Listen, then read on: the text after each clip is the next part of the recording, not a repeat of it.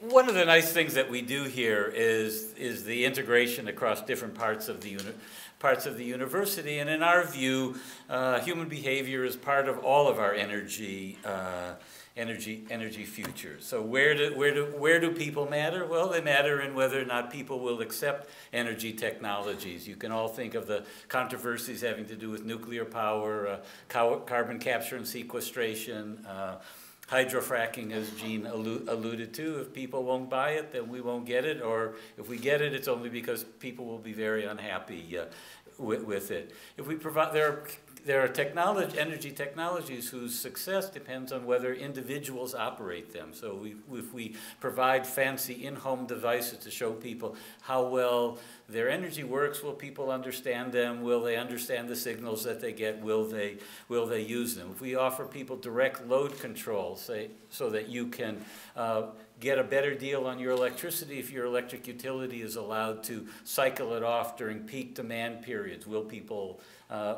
accept those deals? Will we have, as will soon be possible with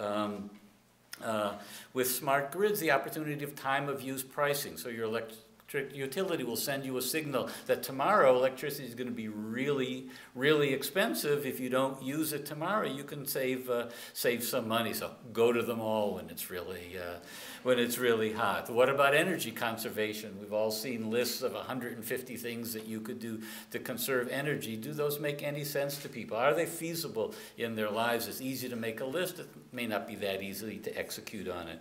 Everything that we believe that we know about energy technologies, we believe that we know it because somebody tells us that. So how well can we trust the experts who've done the analyses of the risks and benefits? Human behavior is the cornerstone of human behavior of expert is the cornerstone of probabilistic risk analysis used to anticipate the reliability of technologies that we've never actually seen in operation based on our understanding of their components and how they fit together. There's uncertainty in all of these things. Whether or not we understand the uncertainty depends on the comprehensiveness of the team of experts that we've put together to see how a technology would work. When things go wrong, how well are we able to analyze and then take action on them? And then all of the energy technologies depend on people to keep them going. Are they maintaining them the way that they should according to the plans? When things go wrong, does the word get out? When people have innovations, are we able as a society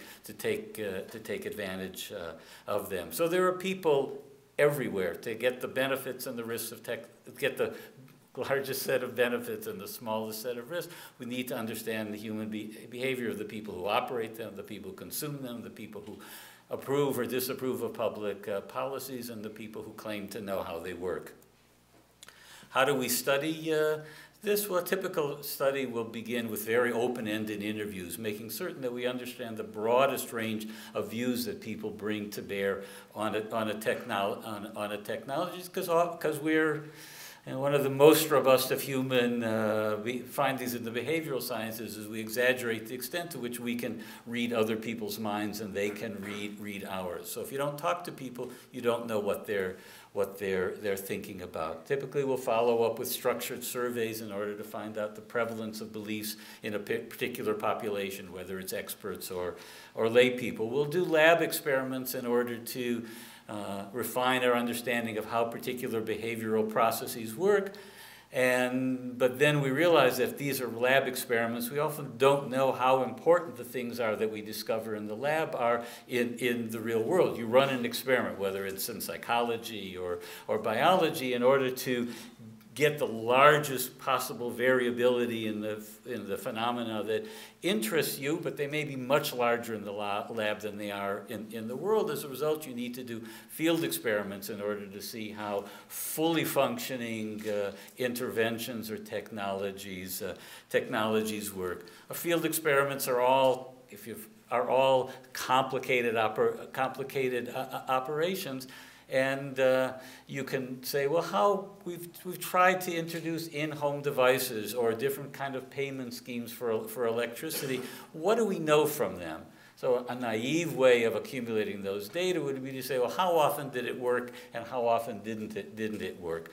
If you do that, then you end up treating all studies as equal, where some of them are clearly better than others. So you can use a technique called meta-analysis, developed originally from psychological clinical trials, now used in medical clinical trials, to see what kind of a signal we have about the efficacy of different programs. You can develop communication programs so that you have the best chance of getting a fair judgment of technologies, and so that people understand what they are. You can develop consultation schemes. An interesting example is we recently had at the federal level, had a blue ribbon commission on America's nuclear future that was particularly prompted by trying to figure out what to do with radioactive waste. The commission decided to have a road show of consultations going around the country to see what people thought about it. A review by social scientists realized that they had scheduled this in a way, that they had set this up in a way that was actually likely to antagonize people rather than to make them feel more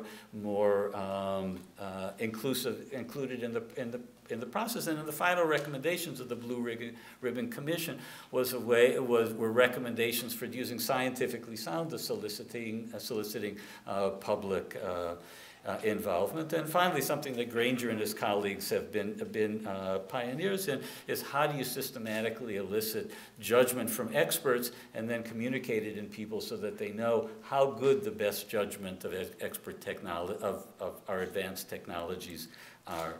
Here's a few of the projects that we've done in the past. My colleagues and I, 30 years ago, wrote a book for the Nuclear Regulatory Commission called Acceptable Risk. Amazingly, it's still in print. The NRC came to us because there had been a belief that if you made nuclear power absolutely safe, then people would just accept it. And for those who followed the future of the industry, however strong the assurances and the engineering for safety, that was not enough. So we said, well, what are the different ways that you can do it? What are the political and social philosophy you can have?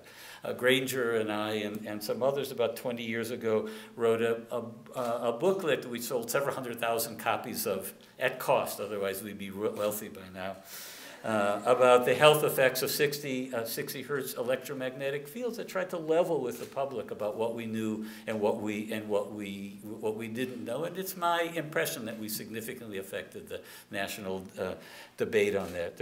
We've done studies on the siting of transmission lines, where often you'll find opposition to transmission lines based on health effects coming from people who are not that much concerned about health effects, but actually concerned about being treated shabbily in the siting process. But being treated shabbily often doesn't have standing, but you can argue about health effects, and you can have some attempt to get the kind of redress that was otherwise denied you. We've developed methodologies for how to set priorities among risks. We've been studying for 20-odd years how people understand climate change, what are the barriers to understanding, where the barriers to understanding often come from the expert community who explain things in a poor way. We've done work, Paul Fischbeck and his colleagues have done work on the safety of tankers and oil platforms.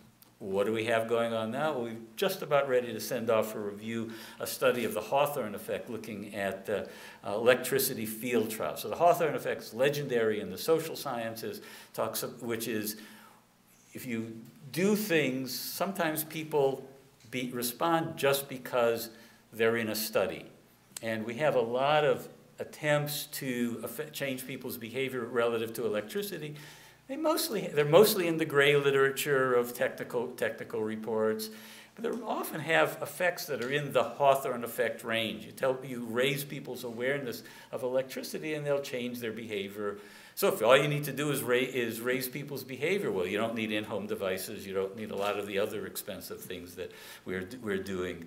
We've just completed a meta-analysis of smart grid field trials, finding most of them to be methodologically flawed, and in ways that, based on the research literature, you can suggest the extent to which they mostly exaggerated the effects of their trials. We've done work on the perceived risks and benefits of smart grid. We have a paper just coming out. Turns out people love smart meters, except they expect them to be the equivalent of jetpacks. that they love them because they think they'll do a whole lot more than they actually do, and they have fears that people didn't think about it. We're looking at markets for ancillary services. Could you sell people the right to poorer quality of energy that comes from renewables, so as to enable the system to absorb the unreliability that you have? And we've looked at these other topics. So why do we do these things here? Well, we have a very broad set of disciplines. We have a long history of collaboration across colleges and within colleges. We have a tradition here of applying basic research and to see how much of what we believe to be true actually is true. It turns out to be valid in reality. And conversely, a long tradition of identifying basic research topics, not endogenously from our own research programs, from confrontation with applied problems. And we all have this large invisible colleges of colleagues. You know, often people who are happier working in traditional disciplines, but we can pull them into doing this kind of basic and applied research that this institute is dedicated to. So thank you.